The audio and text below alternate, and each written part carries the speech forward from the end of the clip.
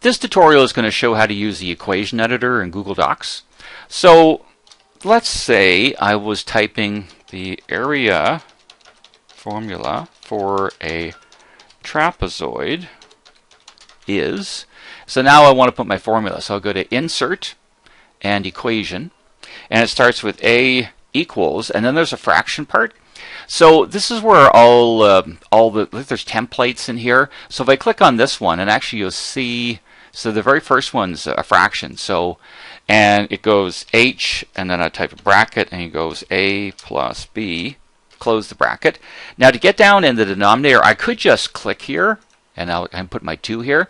But if you're at the end up here, see I'm at the end, if I right arrow, I'll go down the denominator as well. Okay, so there's the A formula. So let's say I wanted to type out the quadratic formula. So go to Insert, Equation, and it's x equals, need another fraction for this one, so back in here, fraction. So it goes negative b. Now there's a plus or minus, so this is where all your symbols are. So in that one, so there's the plus or minus.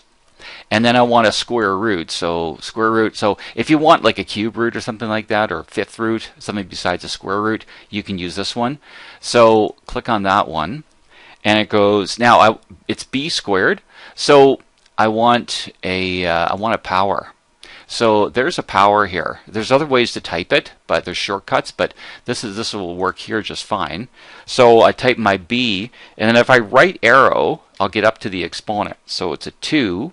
And if I'll right arrow again, I get down from the exponent. So then it's minus 4ac. Now I'm actually inside the square root still. So if I right arrow, see now how the cursor got larger, and right arrow once again, I get down the denominator and I can type my 2a. You could also just click there too.